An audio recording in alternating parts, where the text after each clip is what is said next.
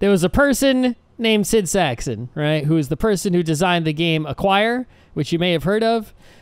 He was a famous, legendary figure in the gaming world. I think we mentioned him on Geek Nights when his massive, lifelong game collection was broken up and sold.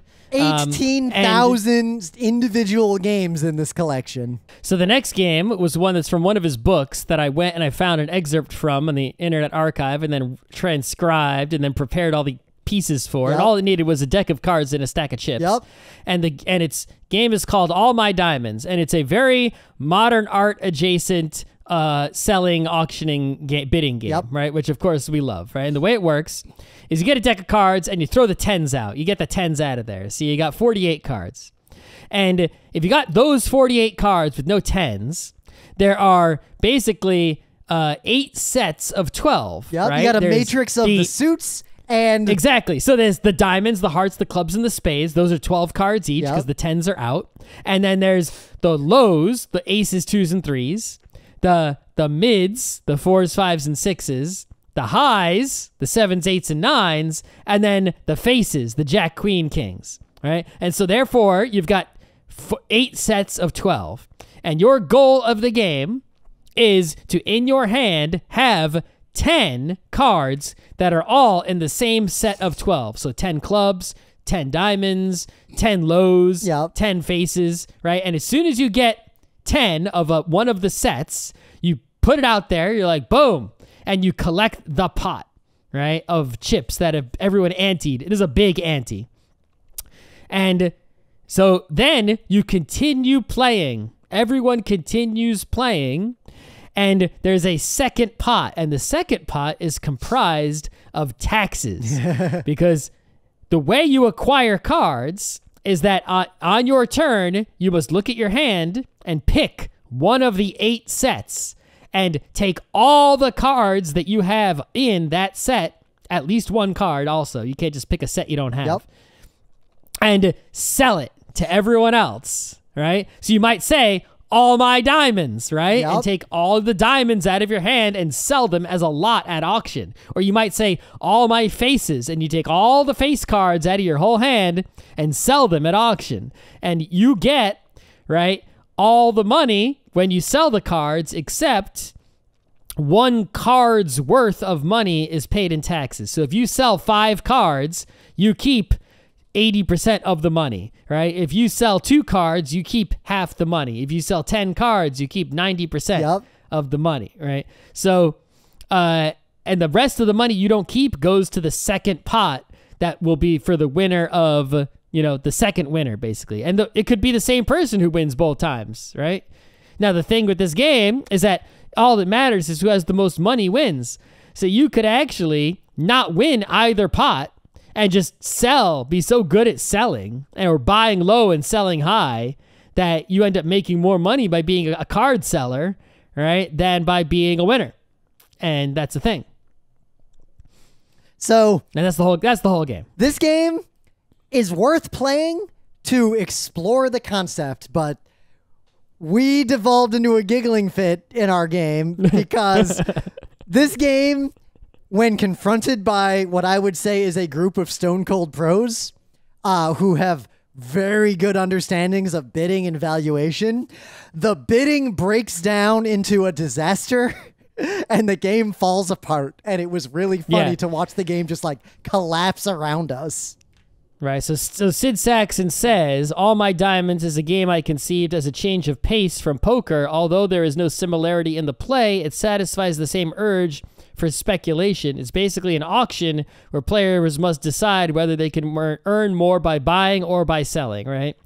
But yeah, when we played it, it's like you could sort of imagine worlds where like other lines of play might have been possible. There's obviously some luck element. You could just be dealt some amazing hands or something, right? But the initial pot is just so much bigger than anyone who's willing to bid for anything.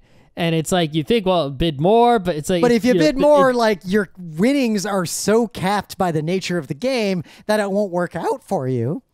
So... Yeah, it's like, if I'm going to win... If we got 4 players, right, and everyone puts in, 15 ante, so that's 60, right? It's like, all right, so I have to buy with my money a winning hand, right, for less than 60. I'm not willing to pay out a total of more than 60 to get a winning hand. If I buy something and I don't either A, win, or B, sell those cards I bought for a higher value, I just lost, right, money. So it's like every move has to be profitable. So it's really tight, and there's not a lot of winning lines, right? And it's sort of like, are you going to try to be a seller or are you going to try to be a winner? If you try to be a winner, you're going to spend very little, which means the people who are trying to be sellers can't make anything off of you. It was very, it's like basically whoever got that first pot ended up, it was so much money because we were all so cheap. But if you weren't cheap, if you just tried to spend it all, it's like, well, there you go. You didn't make it. Yep, you're in the modern art situation of I spent $40 to win $32. Great. Yeah. Then the only strategy at that point is you would take a loss to prevent someone else from getting a pot, if it would be profitable for them, but that breaks down too, and the game just kind of fell apart, and it was just... I still think... Yeah, so I think there was a lot to learn from the concepts going on here. I just think it needs some tweaking in like the numbers department and also in the auction department. But I feel like if you do those tweaks, will you just end up at modern art anyway? You might, because modern art kind of did this like as best you can do without adding more complexity, which isn't necessarily a good thing in a game like that. Yeah. So this is a case where, this game does predate modern art, right? I think pretty sure. Anyway. 1969 versus modern art board game. By Kinesia? Yep.